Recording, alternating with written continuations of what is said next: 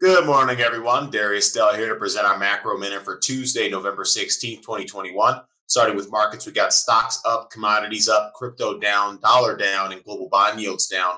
Big movers this morning got nat gas up 3%, Bitcoin down 5%, Ethereum down 6%. On the economic front, we have more evidence of the persistence of bottom up macro regime reflation in Europe. As a reminder, bottom up macro regime reflation is when both growth and inflation are trending higher simultaneously. We had French headline CPI come out at 3.2% in October. That's the highest number we've seen since September 2008. Its core CPI accelerated to 1.8% in October. That's the highest figure we've seen since October 2008. Italian headline CPI accelerated to 3.2% in October as well. That's the highest figure we've seen since September 2012. Its core CPI faded a little bit to 1.3% in October. That's the lowest number we've seen in a couple months. We had Dutch consumer spending accelerate to 4.6% year over year in September. That's the highest figure we've seen in a few months.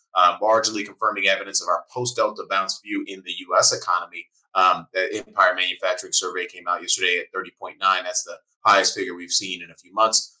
With respect to today's probable range setup, so overbought signal in the U.S. dollar versus the Canadian loonie, oversold signal, or no oversold signals.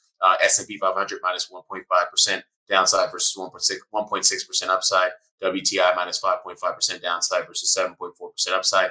Bloomberg Dollar Index minus 1.3% downside versus 0.5% upside. 10-year Treasury yield, a little bit of a fair fight has emerged there, minus 13 basis points of downside versus 17 basis points of upside. And then in crypto, we got taking it to the chart here. We got a oversold signal rather in Bitcoin. So, kind of getting an opportunity there for those of you who have allocated to crypto exposure. We remain quite bullish. We do believe that over the next few weeks, you could see a recovery to the upper boundary of the probable range charts. It's not going to happen overnight in a straight line. This is a 1 to 2 week process with respect to the timing of these signals. So just keep that in mind. Maybe we'll see a trip to the upper boundary by the end of this month or early part of next month. Ethereum's oversold as well, 0% downside versus 24% upside.